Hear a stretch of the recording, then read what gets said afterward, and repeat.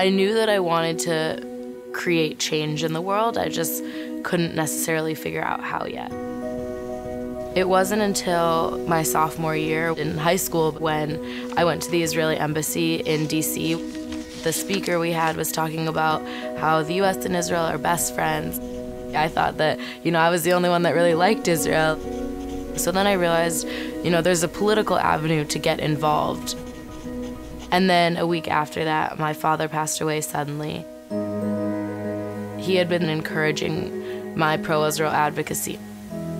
He had emailed my representative the week before he passed away, and the representative showed up at his funeral and said, "Your father had one dying wish for you, and that was for you to follow your dreams and stand up for what you believe in."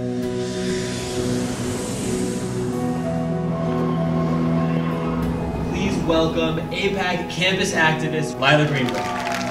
This work is a calling. I implore you this weekend, find out what AIPAC means to you. High School Summit is just the beginning.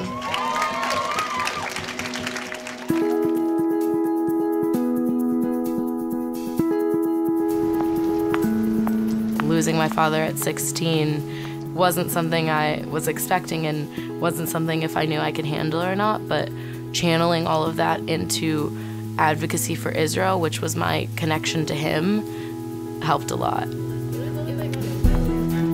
So I encouraged Adam to say at the meeting last night, let's do introductions, let's do thank yous, let's do an Israel update, and I'll be in the meeting with the congressman. I struggle all the time to balance my pro-Israel advocacy and being a student. How was your weekend? We have anti-communist credentials with the U.S. and the United Kingdom, which we talked about. We also talked about...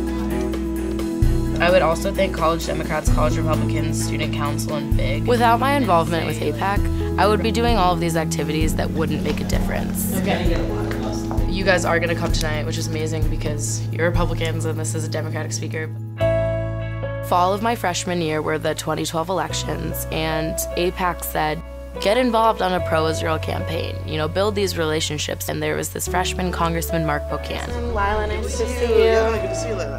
Who had actually gone to Madison. We want to make sure that those sanctions are affecting the regime and the nuclear program, and our monthly newsletter, which we send to your office each month. I know I can reach out to Lila because we already are having a dialogue. We've gotten together multiple times, we talk about the issues, and Lila's been a really great advocate. So without further ado, Congressman Mark Bocan. Trying to make sure we have even more of a strategic partnership with Israel, making sure that... I have a lot of dreams for the future. I'm only 19 right now, but I want to stay involved with AIPAC and I want to stay involved in pro-Israel advocacy. I'm head of our political committee, and Natanya is... Because I know every day when I'm advocating for Israel that it's something my father believes in and it's something that hopefully he'd be proud of me for.